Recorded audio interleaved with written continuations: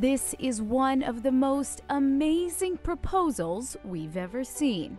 Travis Drexler wanted to surprise his girlfriend Allie Randall with the proposal of a lifetime.